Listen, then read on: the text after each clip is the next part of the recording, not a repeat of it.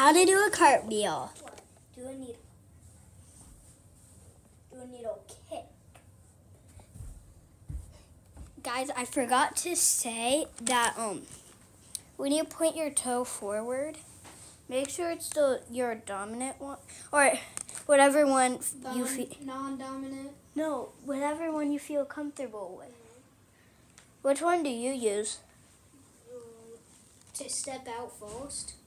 To start it. Left. Okay, left. Well, then probably your non-dominant first. Step 3, do a half cartwheel. Then that's fine.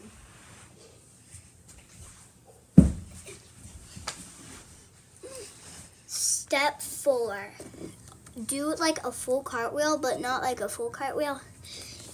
You do a cartwheel, but land on your knees.